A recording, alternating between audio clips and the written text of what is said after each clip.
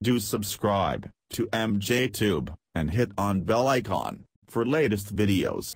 Hey guys, welcome back again. I'm MJ. In this video, I'll show you how to fix Microsoft Store errors in Windows 10 PC. So I will show you 5 or 6 methods. Hopefully one of them will work. So watch this video carefully. First method is go to Start, open the services, type the services and open the services. And here find the Windows Update. Just type W and you will redirect to W section. So first open the Windows Update, double click on it. And if you are using manual like this startup type, then select the automatic and then start it. Select the automatic and start. And if you have disabled this option, then you need to stop it first. If you have disabled, then stop it first and then select automatic and then restart it. Simply apply and OK. After this, restart your PC and try to access store. If it still not work, then go to the second option. Second option is go to Start and here type WS reset. Simply WS reset. Right click on it and run as administrator. So this will reset your store. Okay. So this is the second option.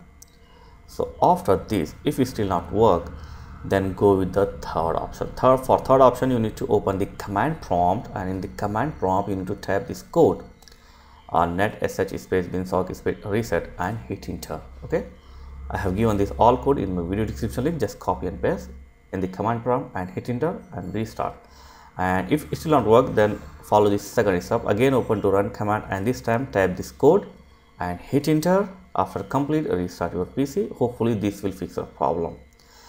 Okay, the fourth method is if it still not work, then go to Powershell, open the Powershell and paste this code. I have given this code in my video description link. So paste this code in the Powershell and hit enter and let it to complete its job.